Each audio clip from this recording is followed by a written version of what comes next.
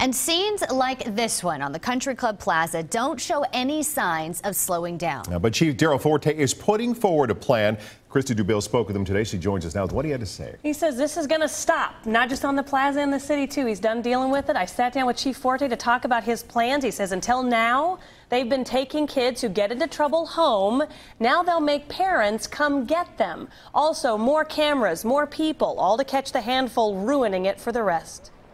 If you look at the group that's unruly and totally just out of control, it's just a very few people doing it, but they're the ones that get the attention, and we're going to give them more attention. That's the plan. We're going to give those that want some attention, we're going to give them attention and let them know this is not acceptable in Kansas City.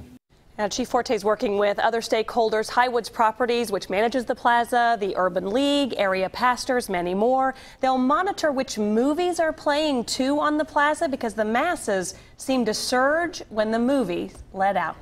Live in the studio, Christy Dubille, 41 Action News.